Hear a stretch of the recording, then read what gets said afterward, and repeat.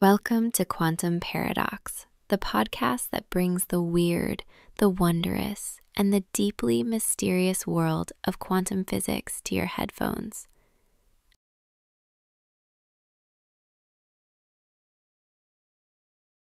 I'm your host, and today we're diving into one of the most baffling truths of our universe. Why does a photon, a particle of light, explore all possible paths when no one is watching, but only takes one path when we are?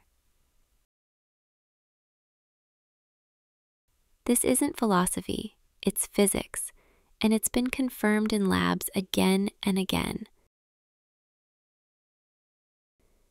Let's start with the experiment that shook the foundations of reality, the double-slit experiment.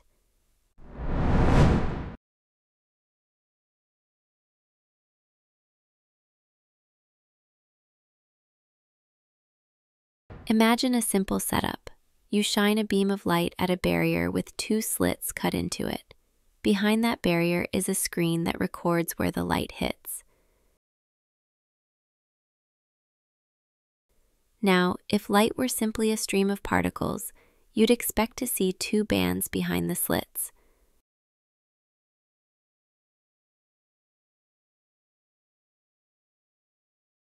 One band of light for each slit, like throwing marbles through a pair of gates. But that's not what happens. Instead, you see interference, a pattern of bright and dark bands, just like ripples in water that overlap and cancel out. This means the photon doesn't go through just one slit. It behaves like a wave and goes through both.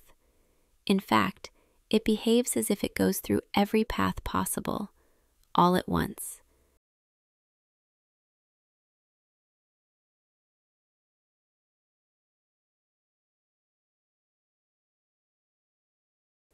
But here's where things get spooky. Put a detector near one of the slits, just to see which slit the photon goes through. Not to touch it, not to block it, just to watch.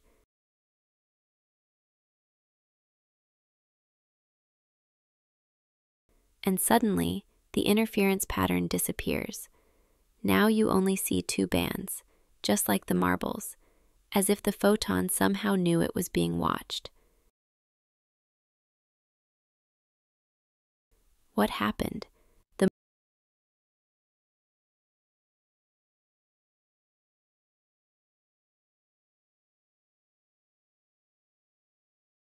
moment you observe the photon, it stops taking all possible paths.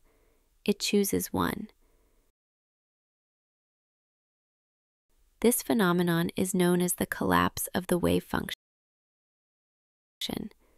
When unobserved, the photon exists in a superposition, a blur of probabilities. It's not here or there, it's everywhere it could be. But once we look, that magical uncertainty collapses. The photon picks a path, and in doing so, the universe makes a decision.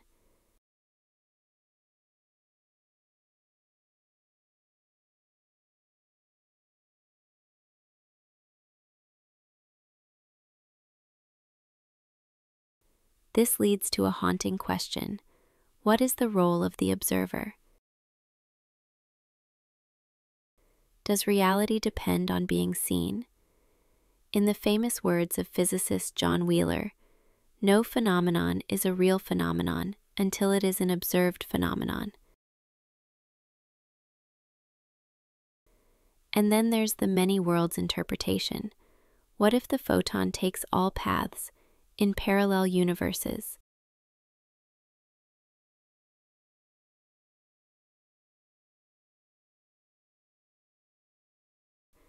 What if in some branch of the multiverse it went left, and in another it went right?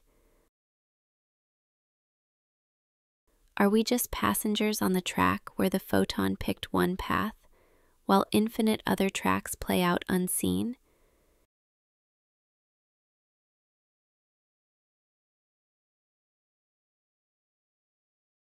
There's a term for this: quantum decoherence. It's how the fuzzy, probabilistic world of the small becomes the definite world we see. When we measure the photon, we entangle it with ourselves, with our detectors, our brains, our reality. And that act of entanglement forces the system to settle into one outcome.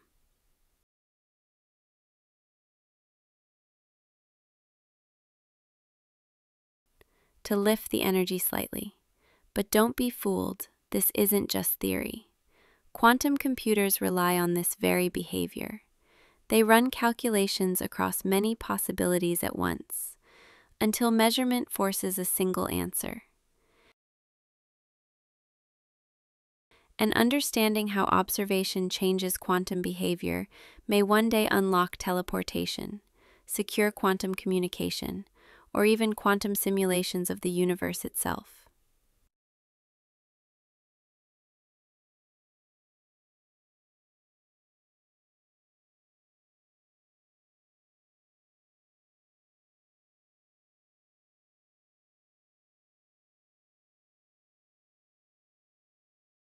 So the next time you turn on a light, remember that photon isn't just flying through the air. In the shadowy math of quantum mechanics, it's weaving through a web of all possible paths, until your eyes or your instruments collapse its story into one.